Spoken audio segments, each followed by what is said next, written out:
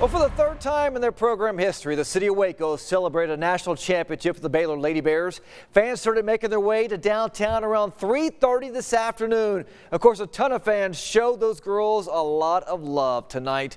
Baylor's among the leaders in attendance year in and year out. It's because of them.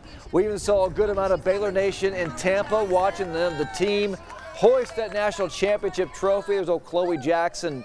All the Baylor faithful right there. Kim Mulkey, she spoke about what this parade meant for the Baylor faithful. Just enjoy it. Hug these kids. Understand that this doesn't happen every day. This is hard to do, and we've done it 3 times in this program, and let's appreciate it. Let's enjoy it, and let's don't ever take it for granted.